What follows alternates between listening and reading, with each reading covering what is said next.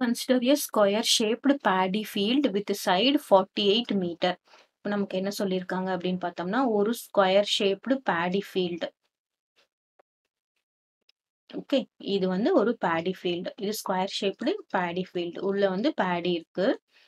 அதோட லென்த் எவ்வளவு சொல்லியிருக்காங்க அப்படின்னு பார்த்தோம்னா 48 metre. Okay, this is 48 metre.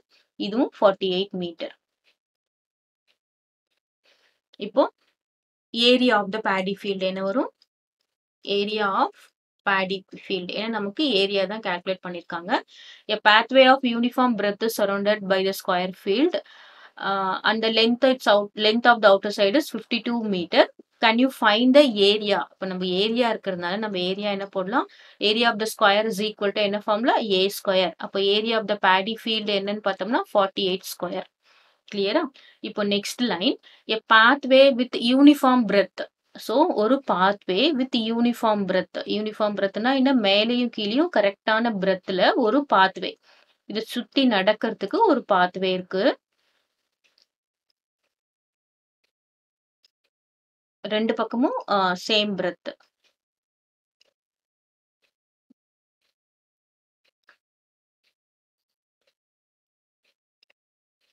Okay, so இதுதான் பாத்வே.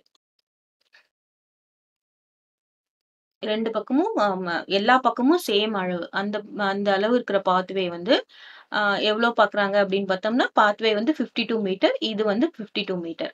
இப்போ நம்ம என்ன பார்க்கலாம்? Area of the total field. Area of total. டோட்டல்னா என்னது? பேடியும் பாத்வேயும் சேர்ந்து எவ்வளோ? 52 தானே? Bedi plus pathway. டோட்டல் 52. ரெண்டுமே என்னது? 52. 52 ஸ்கொயர் இஸ் 52 ஸ்கொயர். ஏன்னா ஏரியா வந்து ஏ ஸ்கொயர். இப்போ நம்ம என்ன கண்டுபிடிக்கணும் அப்படின்னு பார்த்தா area of pathway alone.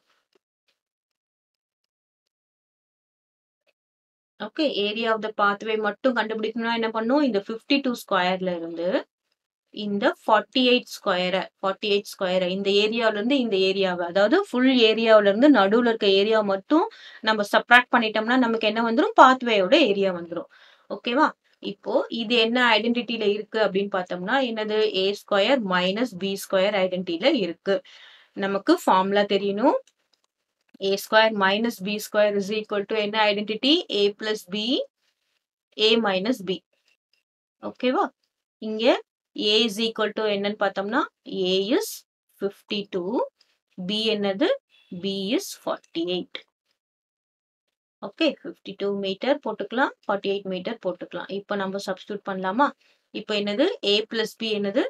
52 plus 48. இதுதான் a plus b.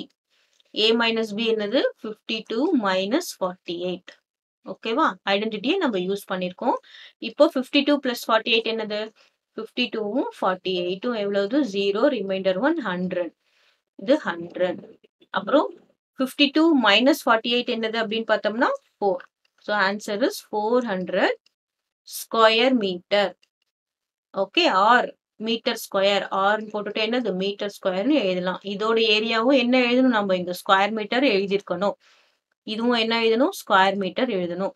டைமென்ஷன் எப்பயுமே யூனிட் வந்து நம்ம எப்பயுமே போடணும். இங்க என்ன இருக்கு? மீட்டர் இருக்கு, இங்க மீட்டர் இருக்கு.